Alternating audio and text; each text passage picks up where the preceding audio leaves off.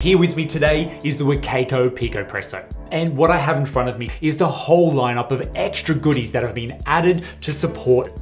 Let me prep up the brew and pull the espresso shot. I always use boiling water. I'm also using 18 grams of an espresso grind, aiming for 40 grams of espresso out. Now I'm going to steadily start pumping the Picopresso, counting the pumps, and anywhere between 11 to 15 is a good amount before you start seeing espresso coming out of the basket, and wait for 5 to 10 seconds pre-infusion. Now once I begin pumping again, now with the pressure gauge, my new approach is to do half pumps faster and more readily to maintain the 9 bars during the extraction. When you come to the end of the water, I drop it down to 5 bars as long as I can until you completely run out of water.